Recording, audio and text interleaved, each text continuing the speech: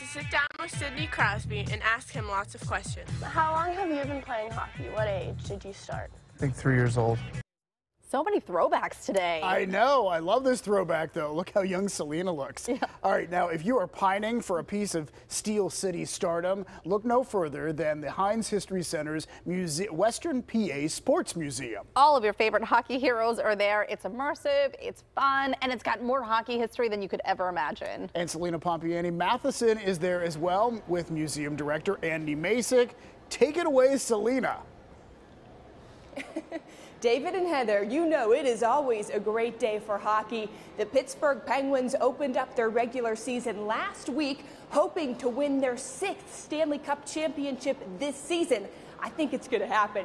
There is no better place to be to drop the puck on the 2021-2022 hockey season than right here inside of the Western Pennsylvania Sports Museum in the Heinz History Center. So I am with President and CEO of the Heinz History Center, Andy Masich. We are in It's a Great Day for Hockey exhibition, starting with the one and only Mario Lemieux. Mario Lemieux means the best in French.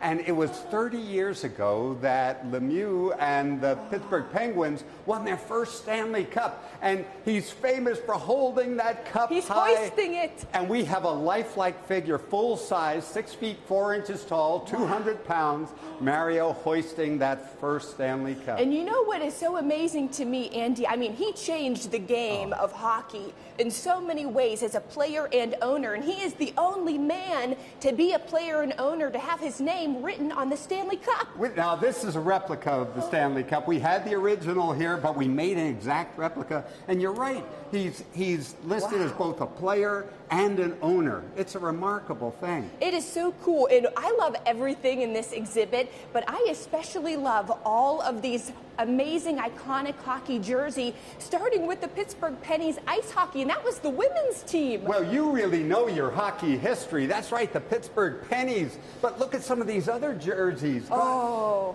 Tell us what we got. I love these. We have everybody in here. We have, of course, Lemieux, Crosby, Marc-Andre Fleury, Gino. So you have all of the exact jerseys that these players wore, and people can visit it right here at the Heinz History Center. And these are all game-worn jerseys. Wow. But, you know, there's something for the kids, too. Not just the hockey aficionados. You can actually interact with things like Sidney Crosby's dryer.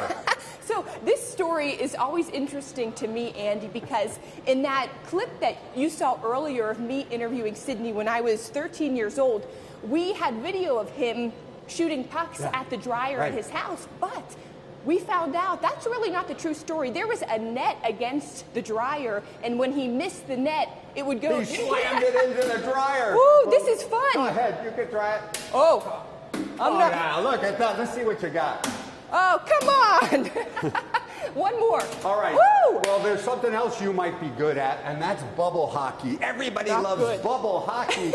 So here at the Sports Museum, you can do it. Look, there's the puck. Oh, I'm not good at this, Andy. Where's my guy? I don't know. Where's your guy? See, Get him. I'm not good because I'm the Flyers right now, our cross-state rival. So the Flyers are never supposed to win. But they've only got 2 Stanley Cups. We've got 5.